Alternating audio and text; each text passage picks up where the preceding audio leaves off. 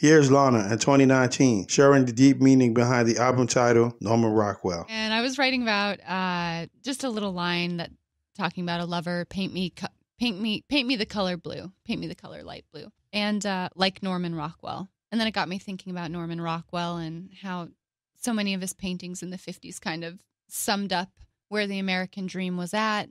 And then I was thinking about where the American dream is at now, today. And I just thought, geez, like Norman effing Rockwell, like what would he think? Like what would everyone think?